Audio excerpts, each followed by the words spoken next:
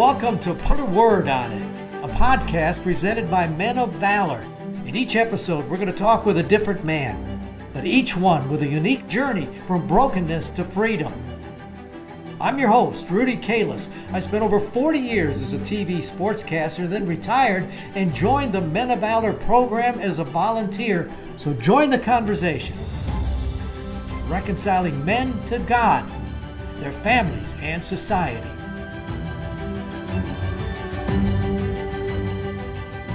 Welcome to another edition of Put a Word on It, brought to you by Southwestern Investment Group. They are so wonderful to our program. We thank them so much for what they've done.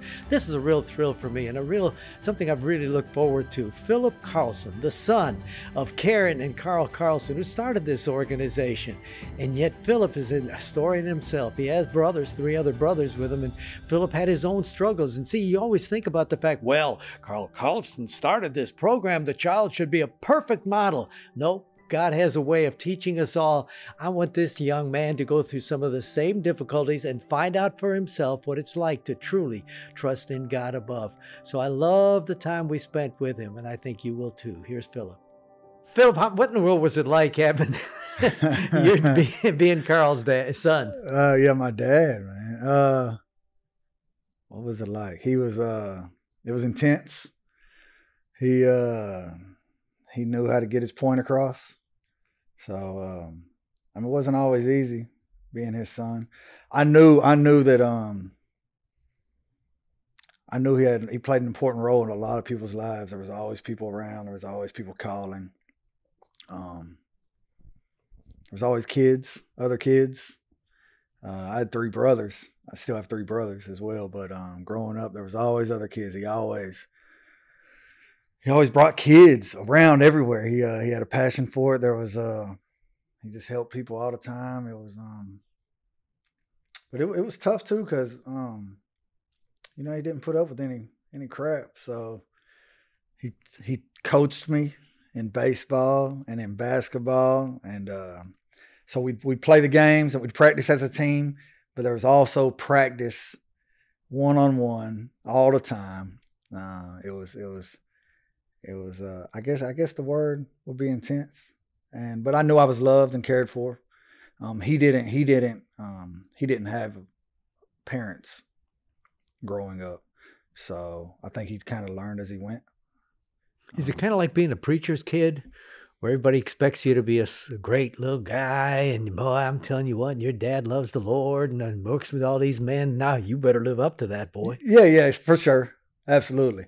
Some people would call me a preacher's kid, but my dad wasn't a preacher, but a minister. Minister. For sure. Yeah. Absolutely. But yeah, absolutely. There was some pressure there. All right. But he's a strong-willed guy. Yeah. You had to have some of that in you. Was there a point in which you said, I'm bucking this horse a little bit? Absolutely. And how did that work out? It didn't work out great. Not at all. That happened. For sure. And a lot of consequences, negative consequences came from that. Give me some idea if you don't mind. Yeah. So incarceration. For what? At an early age. First time I got arrested, I was 13 or 14. Then first time I did time, I was 15. What did you do? I stole stuff. Yeah. But you knew you were Carl Carlson's kid. You probably broke your dad's heart, because here he came out of that trying to tell men not to live that way in his own son. Yeah. That had to drive you crazy inside, didn't it? Or yeah. No, it did. It did, yeah. So yeah, those thoughts.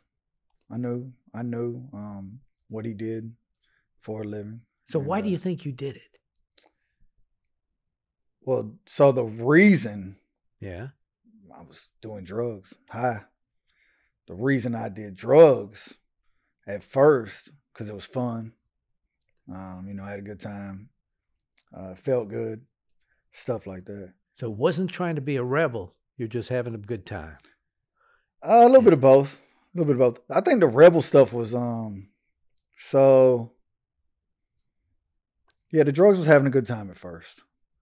The rebel stuff, I don't know why. Really, I rebelled, but I did for sure. And I think there was some, I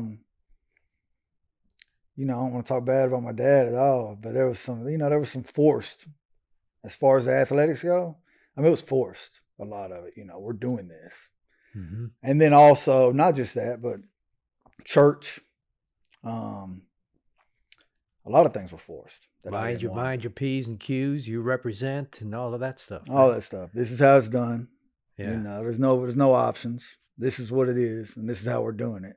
So that's probably where the rebellion came in. Tell me about what was your mom like? She's got a different personality, different spirit. How did she handle that stuff? Yeah. So my mom, she was with it too, though. I mean, she's got a different personality for sure, but in some regards, she was the tough one, really. I mean, she believed the same things, like, you know, this is how it is, and you know, this is what we're doing, and your dad said it, and I'm behind him, and they were a team. There wasn't any like, hey, mom, dad said no, well then no. You know, you can't play one parent against the other. Yeah, a lot of kids grow up that way. Yeah, they weren't going for that. I tried. I'm sure I tried, but they weren't going for that. No, all right, 15 incarcerated. Yeah, 15. Troubles after that, or did you learn from that? Or no, I didn't learn. I didn't learn at all. I got out and immediately right back at it.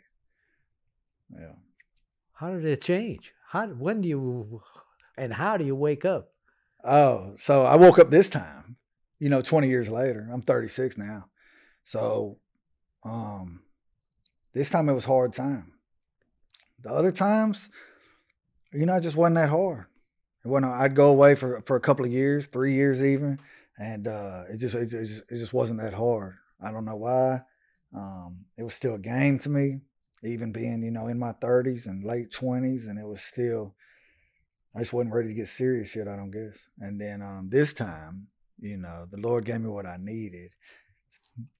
He didn't obviously put me in jail, but he set me down, I believe.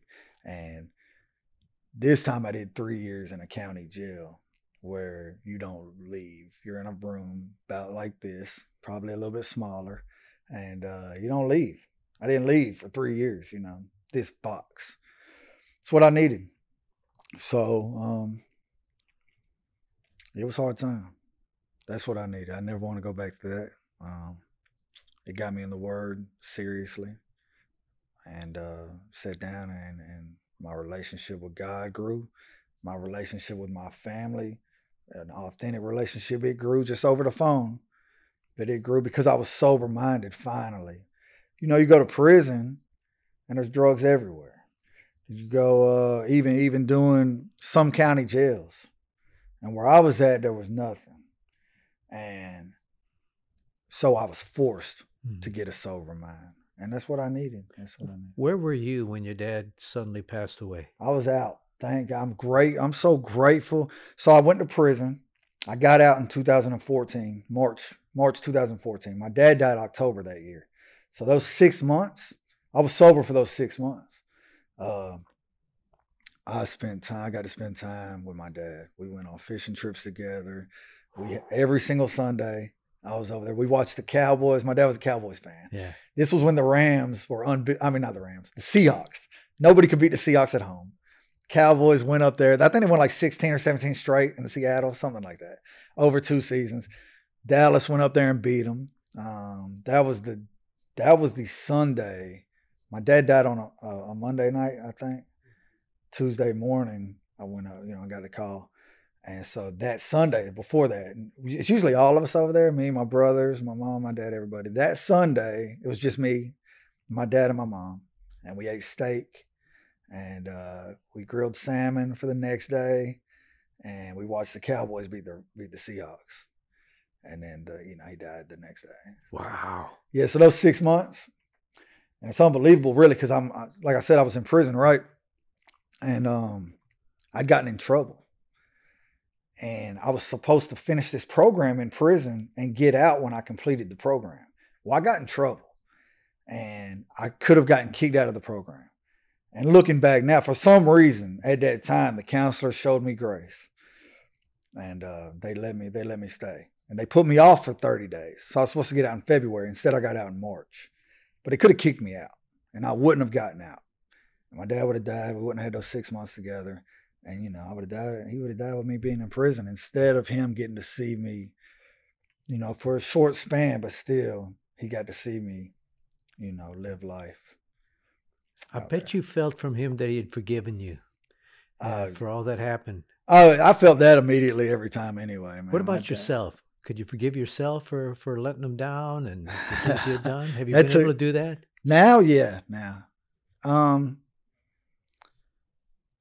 It took that took some doing, yeah. I know that nobody that loves me holds anything that I did against me. So that helps. I think that helps me. But there's still regret. Sure. Definitely still regret. It's a lot of years, a lot of wasted years. Look at the power of everything you have learned the hard way, but you're kind of like your dad in that way. And now the way you can feed into these men, you know, I'm so curious. You know, we call the program Put a Word on It. I just can't wait.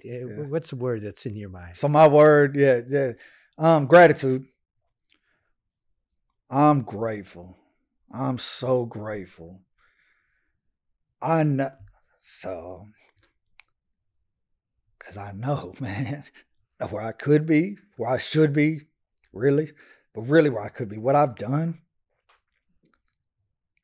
I mean, you know, if I got caught for everything, which people say that, but you know, if I got caught for the things I did, definitely wouldn't be sitting right here. Of course, I could be dead doing the things I was doing, but also it comes down to my mind still works. I'm still physically able. My mom's told me forever, you know, if you have your freedom and your health, you know, what else you need, all right? So to still be healthy and for my mind to work the way it does after doing what I've done to my body and putting the things in my system that I did, I'm grateful every day. And then to walk around this ridge, you know, I love this place. They'll have to make me leave. I love this place. No, you're not leaving. These men need you. Yeah. Need you so much. Man, I love spending time with you. Thanks so much. Yeah, for sure. Well, let me put a word on it. First of all, the smile. Just the smile on his face. I felt like that's what Karen has. And I told him, you use that smile to just touch people's lives. It's so genuine. And gratitude. You have to be that way if you're Philip. From all that he's been through and all that he's learned and all that he can now pass on. There's also that wonderful line that God can't use you greatly until sometimes you've been hurt greatly. It's changed his heart. It's now given him an insight that these men can relate to, and he carries on through the wonderful tradition of this family. Thanks for joining us. Join us again next time as we put a word on it.